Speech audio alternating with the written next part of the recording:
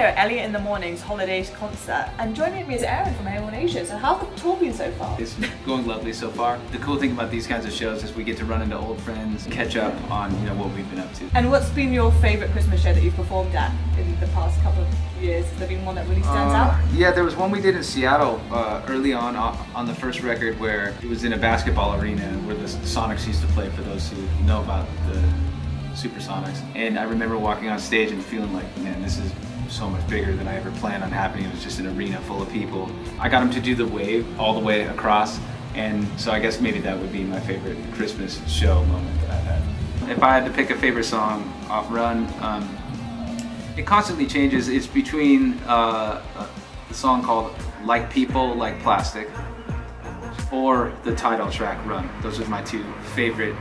I also love, I love them all. They're like, I'm sure everybody answers this the same way, but it's like, choosing your favorite child if you had 13 kids, or however many songs are on the record. A song called Headrest for My Soul, a really simple number with just an acoustic guitar and a vocal, and that would be one of my favorites as well.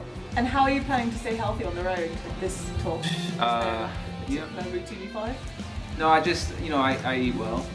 For the most part. Anytime I feel sort of strange, I have a great method of taking the right vitamins and things. What I don't do is take over-the-counter drugs. That's what I don't do. And you're vegan, right? I should tell you that I'm mostly raw. It's hard to do that on tour, so next up would be a vegan diet, but I got to admit that I do eat sushi still. Okay. So I haven't quit fish, but yeah. So I would say 80% vegan, and raw when I can, and some fish on the side. And this morning we took the Struts, who are playing this show as well. I think they're playing right now. They are playing right now, yeah. But we took them to the California Pizza Kitchen. Are you a fan of pizza?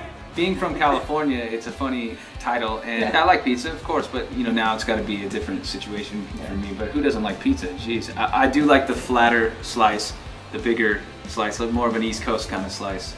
The West Coast doesn't have the best pizza, really. And what's your favorite kind of food?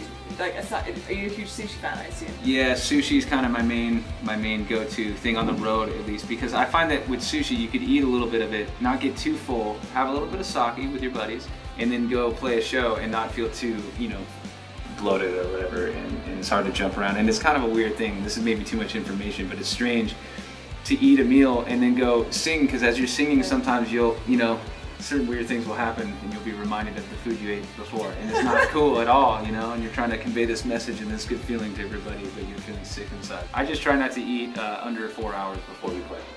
And have you got any interesting Christmas gifts from fans? I can't say that I remember one strange Christmas gift necessarily, but I do find it to be strange that anyone would want to give me a gift at all, as a fan. Still when people, what I mean, I guess, is that I still feel very blessed and shocked that people are so affected by these songs that they want to give me a gift. The gift to me is that I get to play the music, let alone, get to see all these people react to these songs. So for them to go the extra mile and actually get me a gift of some sort is pretty mind-blowing. And is there anything you want to say to all your fans out there?